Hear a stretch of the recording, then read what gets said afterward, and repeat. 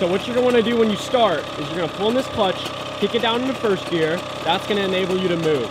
Now remember, as you slowly let this out, the engine is coming back together. Think of it like that. So the further you let it out, the closer it's gonna get to engaging, thus you're gonna move. Or synchronize, let that out, give it a little bit of throttle, and then you'll be moving slowly.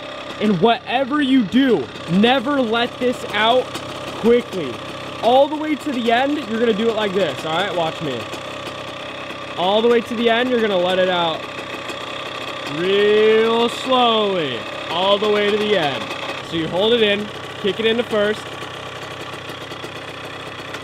Yup, that's it. Just a tiny bit. You'll be able to hear it.